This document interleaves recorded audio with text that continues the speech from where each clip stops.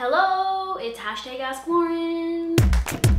I am shooting this on the day and then I'll quickly edit it for you, what you're watching now. And I didn't know what to do for hashtag Ask Lauren because we just did a bunch of vegan questions, we just did a whole relationship topic, we did a really specific vegan thing, and I just sort of wanted to find something new to talk to you about. And I found some cool questions that are a little bit conspiracy-esque / weird new agey things. So one question from Samantha Watkins says, what do you think about the Mandela Effect? And also, what are your thoughts on time travelers? I came across a bunch of videos here on YouTube and I think some of the claims and proofs are real, like the VW logo or the Fruit Loops dilemma. And some don't seem real. I don't know, I'm interested in this, and since you are a spiritual person, I'm curious to see what you think. Love from Mexico. So I didn't know what the Mandela Effect was, and I was just reading about it. I don't know everything about it. I'm gonna pull it up and read you a couple things, because maybe you don't know either. The Mandela Effect is a theory of parallel universes, based in the idea that because large groups of people have similar alternative memories about past events. Advocates of the theory claim that for these collective experiences to be true, the fabric of reality must have shifted at some point in the past, and that therefore not only do parallel and inhabitable universes exist, but that we are constantly switching between them. The term Mandela Effect was coined by self-described paranormal consultant Fiona Broom, who has written on her website that she first became aware of the phenomenon after discovering that she had shared a particular false memory that South African human rights activist and President Nelson Mandela died in prison during the 1980s. He actually died in 2013. Then she began noticing other examples. And this one I was reading about the Berenstain Bears. I would have also said that I thought the books were called the Berenstain Bears. Berenstein,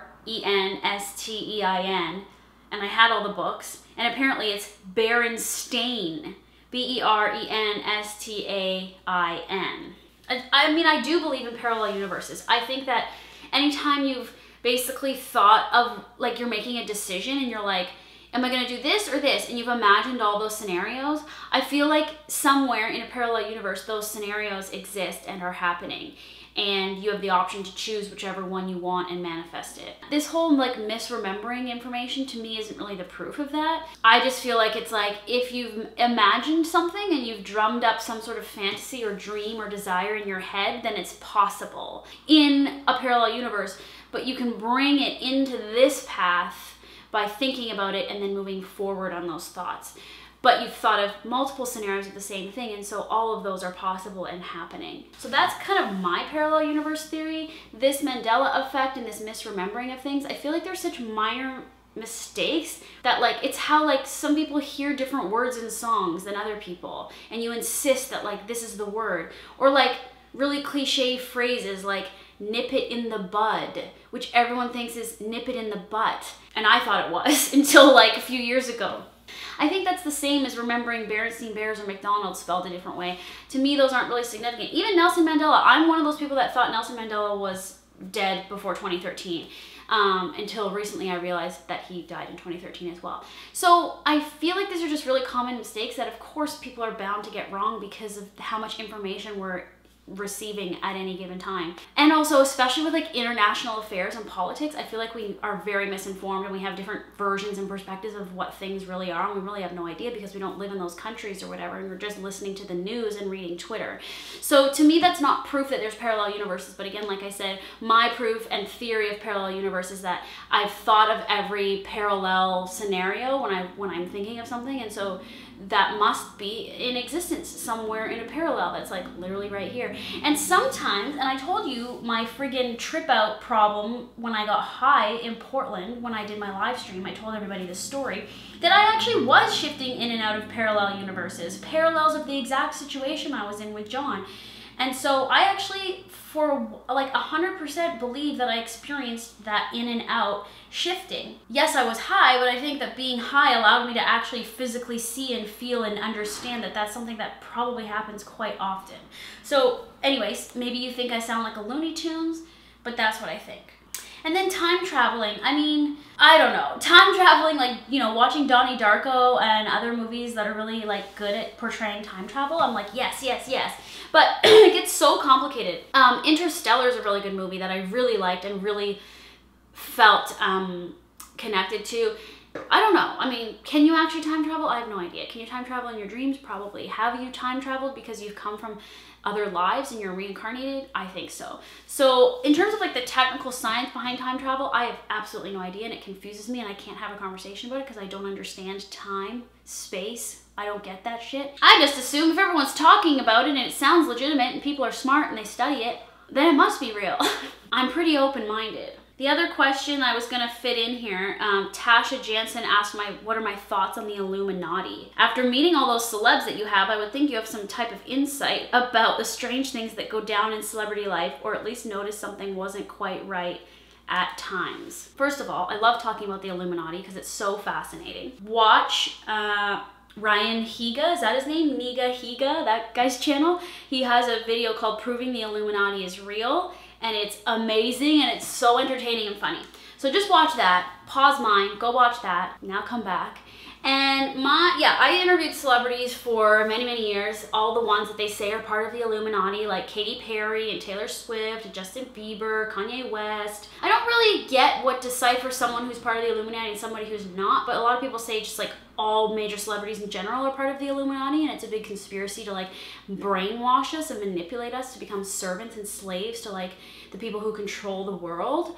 And then there's all this information about Freemasonry and how it's such a hidden secret society, and like I find all that so fascinating. What's that one YouTube documentary called that talks about it with all the symbolism on the American dollar bill and the eye and the triangle? Anyway, I love that YouTube documentary. It got me all amped up about conspiracy theories. Part of me is just like, it's kind of like the same as like my alien theory. It's like so many people talk about this stuff and the information is out there that I don't just think it's made up and come out of thin air for no reason. Like there must be some substantiated information that's trickled down through the ages to make people believe that this is something that's actually happening. As much as I'm like someone who believes in like trusting the universe and like trusting God or life and like what's thrown at you and everything happens for a reason.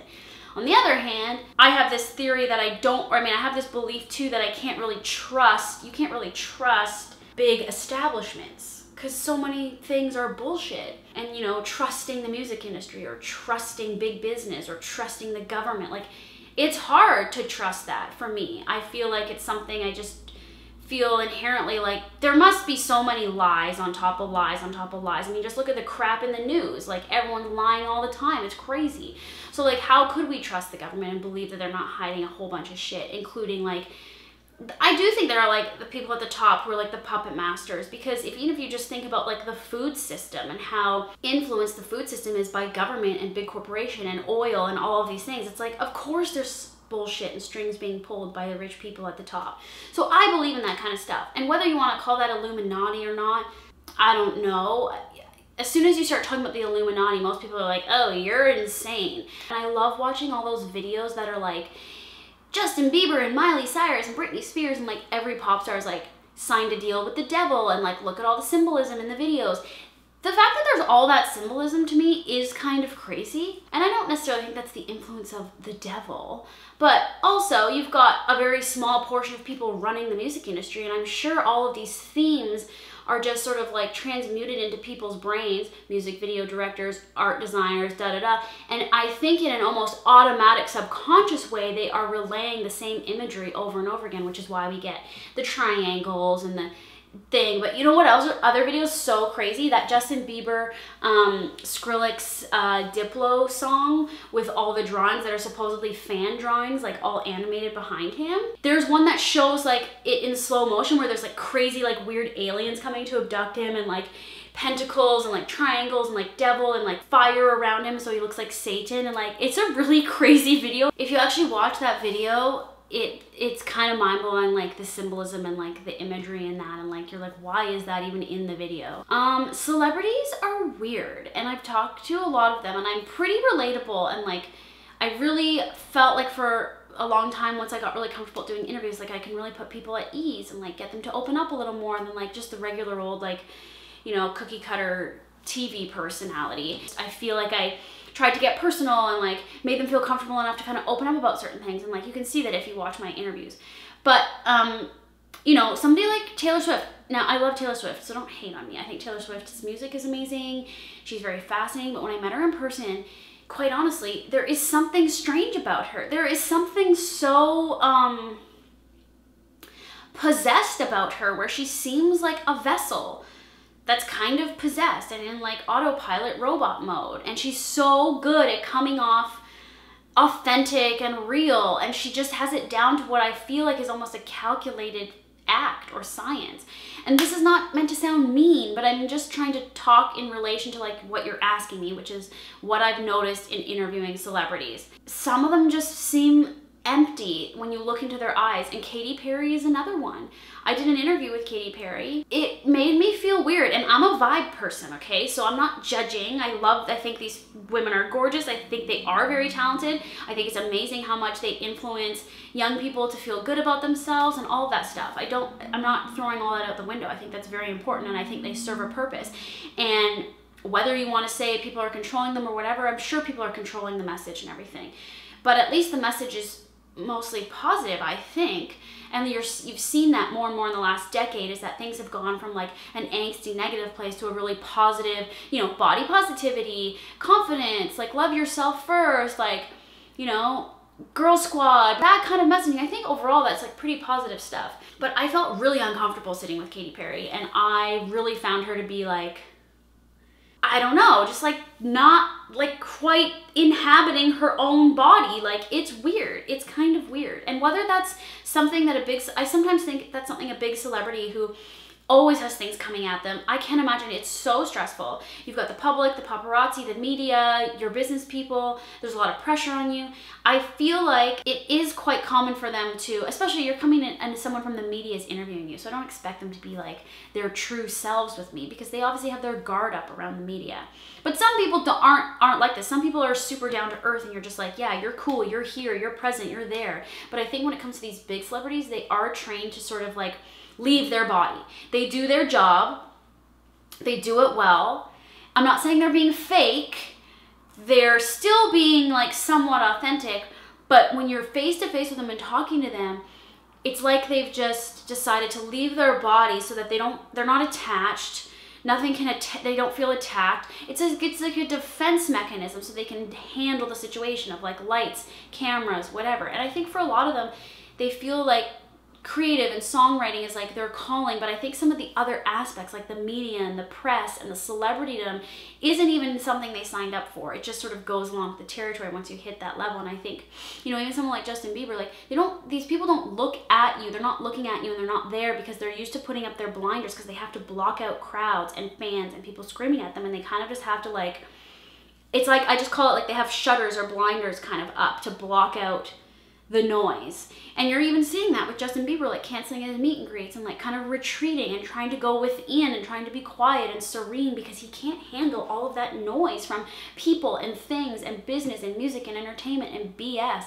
And so I think that I'm saying they seem possessed, and I don't mean that like they seem possessed by the devil, but I do think that the way they act has to be somewhat disconnected in order for them to survive and continue to succeed with what they're doing. Because I think if you were to really talk to a lot of them in a really honest way, which you'll never hear in the media because the messaging in the media is so precise and played, is of course they'd rather just be at home with their family and the people that they can trust who love them, and like cook and watch TV, and like, you know, that's where they're going to be their realist. And I don't really think we're getting we're getting an aspect of them, but we're not seeing their real sort of trueness come out. But I think both serve a purpose. I mean, they obviously have this light and this message they need to share via their music and their art. So it's like, it's just a weird thing. I always analyze it. I find it so fascinating. That's what I loved the most about my job, was getting to be part of that world and really see kind of like what's under the veil. You know, I was always a fan, and I got to like be the fan and get excited and believe the message and believe the persona. And then when you really get in there and you see what's really happening, of course there's strings being pulled and people, you know, managing the puppets. Like, that's just how it is. And not to like ruin your thoughts about any of this, but you know, at least if you're old enough that you understand that's what's going on. So I don't mean to crush your dreams if you're younger and you still love Bieber or Katy Perry or Taylor Swift. I think they're still great people. I think they're still doing really good work, and they're serving their purpose. I don't know if I quite answered whether I believe in the Illuminati or not, but I do like talking about it. I find it really interesting. So thanks for those questions. And I'm gonna leave you now and come back on Monday, because I got what I ate in a day on Monday. And That's it. All right. Peace out, guys. Have a good weekend. Love you.